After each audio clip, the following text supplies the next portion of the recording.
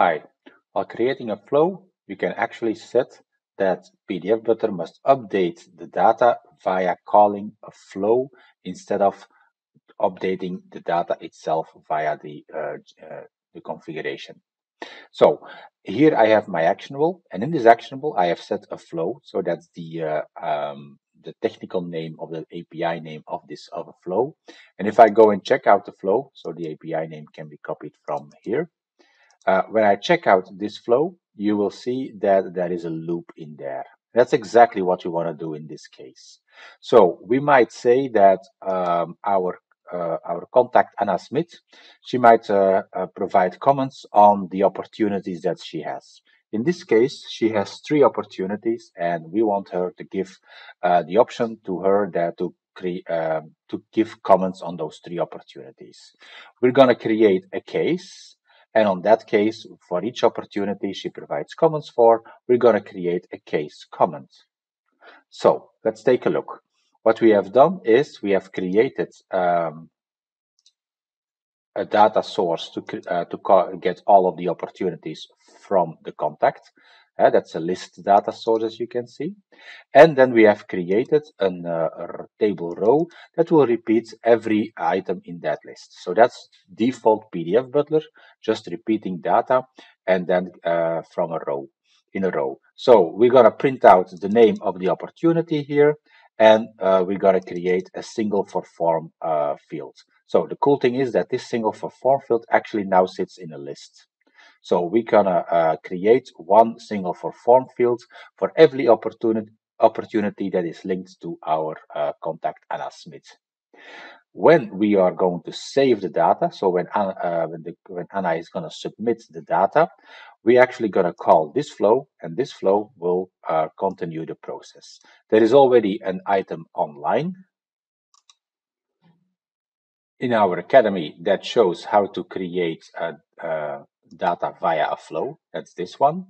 But now on top of that, we're going to show how you can actually now take advantage of list data that you can also start to update. So in this case, what we have done is we have created a new variable. So that's just a new resource. The resource, we call that the variable of type variable. We're going to do test here because I already created it. The name, oh, sorry, that's not correct. The name of the variable must be the name of the merge field of our single for form field or transient for form field, doesn't matter. So it must be the merge field. So it has to be called description. The type has to be apex defined. You have to check allow multiple values and available for input. Allow multiple values means that you're going to have a collection of data. So instead of getting one item back, one variable back, we're going to get a list of variables. And that's perfect because we're expecting a list of opportunities that she will comment on.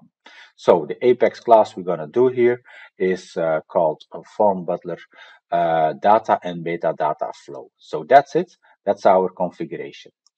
Of course, I have already set it up over here, and you can see that it's called description. So that's the name of our merge field. It's apex defined. It is a collection, and it's available for input. Okay, all of the stuff is there. So that's what I've done. And now what I'm going to do here is create a loop that will loop through the collection of description items. So that loop we're now going to use, and in that loop I'm going to create a new record for the case. For the case comment, I'm going to set the body and the parent ID. Those are the two mandatory fields in there. But you can do your own logic, obviously. This is just an example, but you just can now fill in your fields and create the case comments for every item in the loop. Yes, it would be better if I would just create a list of case comments and then update or insert those at the end. That's correct, but for demo purposes, I'm going to do the insert inside the loop, but okay, that's not the most nice thing to do. Let's do a test. So I'm going to create here my form butler, and I have used the actionable form butler now, so that the class form butler now, so that means it's going to open up the form butler immediately. I can set here the same things as before. So, okay, this is now a text box, but it can be a pick list or a drop down or checkboxes. I'm going to set the origin is web. This is other. And now I'm going to give in some comments. So this is comment one, and this I'm going to do comment two, and then I'm going to say, oh, comment three. I see I put a typo here, but that's perfect. So all of the typos are great. And I'm gonna now submit it.